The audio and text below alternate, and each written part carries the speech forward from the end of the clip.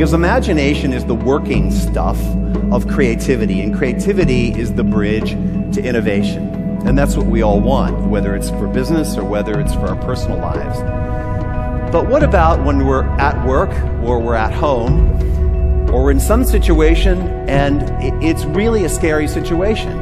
It's a real world, hairy problem, a really complex, difficult problem that gives you nothing but fear, anxiety, and doubt.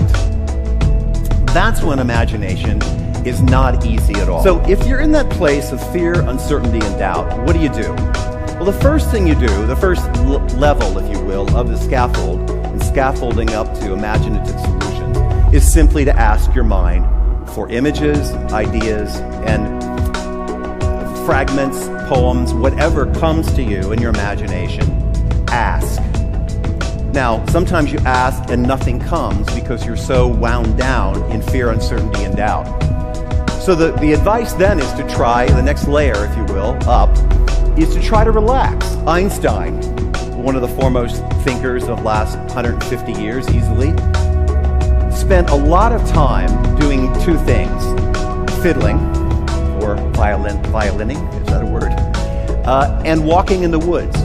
Imagination is the one tool we universally share as a species, and daydreaming is our common language.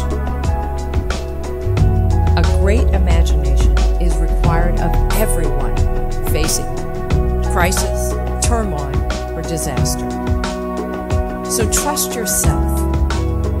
You are uniquely designed to face any predicament that you encounter. You just need to let your imagination take it from there.